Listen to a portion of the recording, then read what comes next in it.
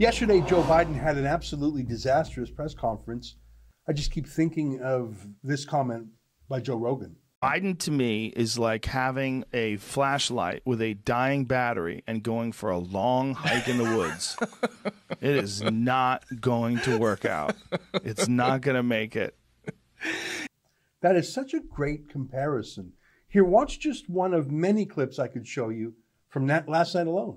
Well, could school reopenings or closures become a potent midterm issue for Republicans to win back the suburbs? Oh, I think it could be, but I hope with God that look, maybe I'm kidding myself, but as time goes on, the voter who is just trying to figure out, as I said, how to take care of their family, put 3 squares on the table, stay safe, be able to pay their mortgage or their rent, etc., is becoming much more informed on the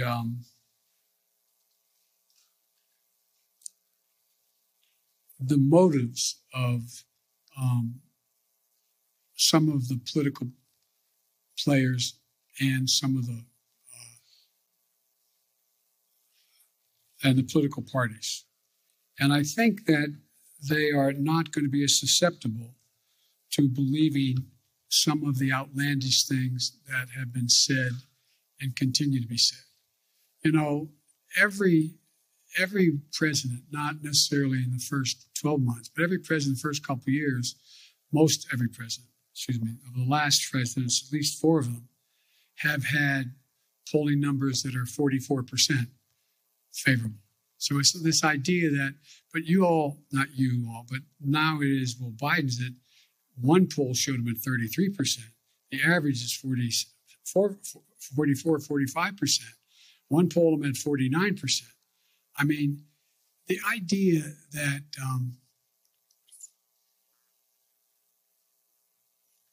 the American public are trying to sift their way through what's real and what's fake. And I don't think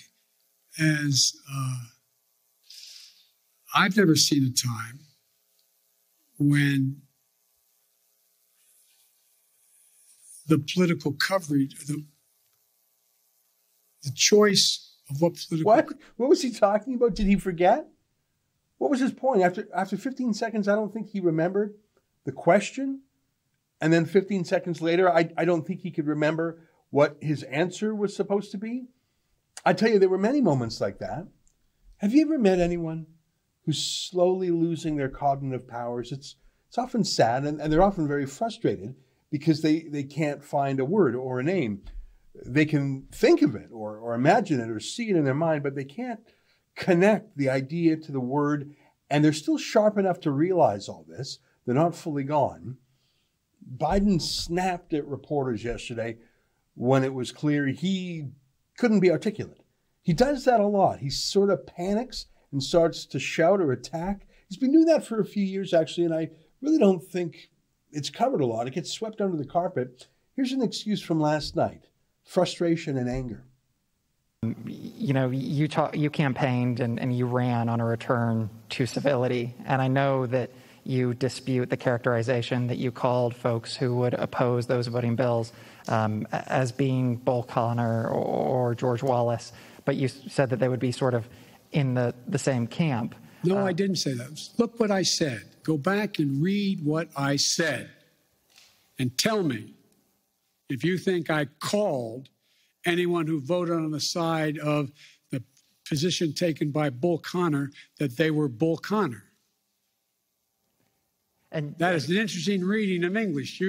I assume you got into journalism because you like to write. So did you expect that would work with Senators Manchin or Sinema? No, here's the thing. There's certain things that are so consequential.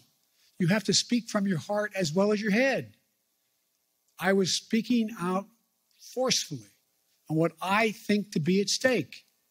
That's what it is. And by the way, no one... I don't think it's controversial to say that Joe Biden really isn't in charge of the White House. He doesn't have the physical stamina He does a few events, a few very public interactions with reporters.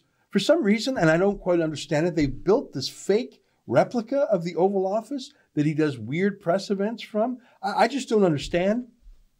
Maybe it's nothing, but it seems odd. I know that Ronald Reagan was alleged to have Alzheimer's disease set in the end of his second term. Reagan was 78 years old when he finished his second term. Joe Biden is 79 years old in his first term, and he's much foggier than Reagan ever was. That's an excerpt from my daily show, the Ezra Levant Show. Every day I do a monologue on the news of the day, then I interview an interesting guest, and then I read my hate mail. You gotta subscribe. Go to rebelnews.com.